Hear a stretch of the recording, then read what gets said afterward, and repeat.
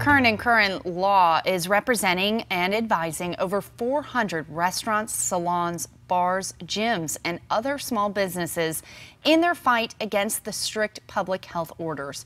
Attorney Michael Curran joins us now to give an update. And first, I want to say good morning.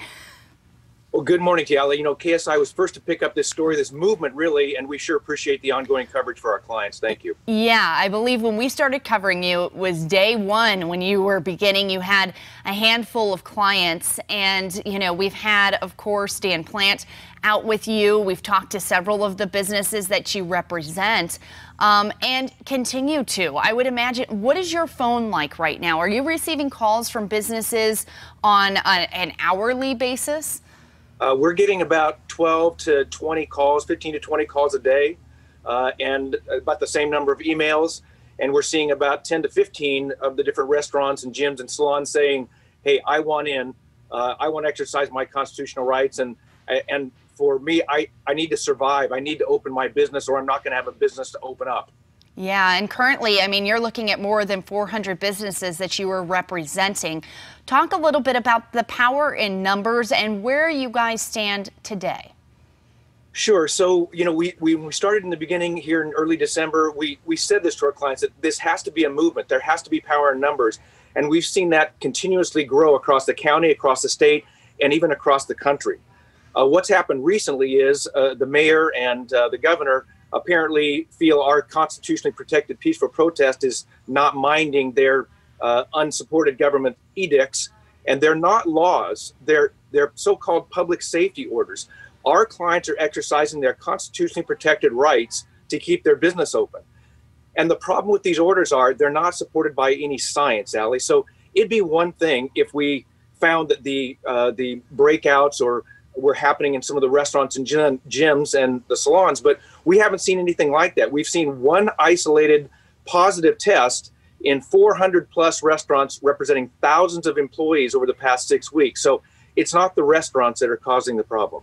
And I know in speaking to a number of restaurants that their fear is, if they're doing a peaceful protest, if they open up, whatever the facts are here, is that they worry about their ABC license. Their liquor license is their main concern. Talk about how you guys have been addressing that concern. Sure. So what the governor and the mayor did is they directed ABC. Now understand that we're trying to enforce, or they're trying to enforce, a public safety order. That is the venue of the Health and Safety Department, Wilma Wooten's department. But that's not what the mayor and governor used.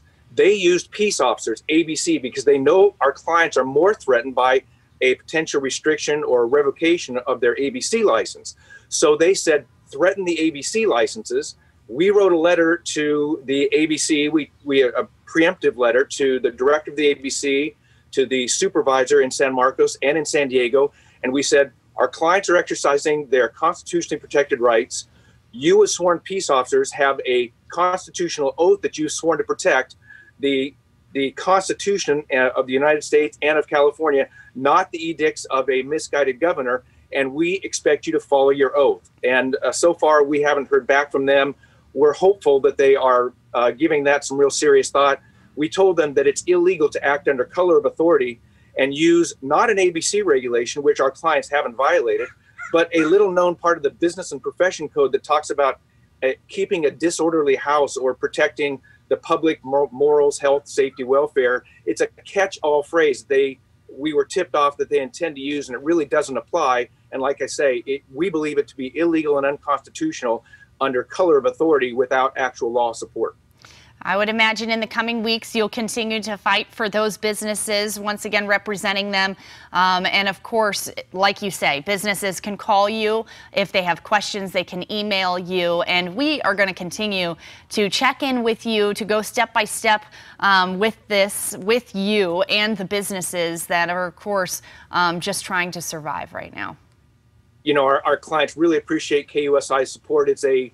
We know we're on the right side of right. And like I say, our clients have no choice here. This is purely an exercise in survival for them. They've had a really rough year. So thank you, Ali. Michael Curran, thank you so much for joining us this morning. We appreciate your time. And like I said, we'll continue to follow it. I can't believe how much it has grown in the past month. Thank you. All right.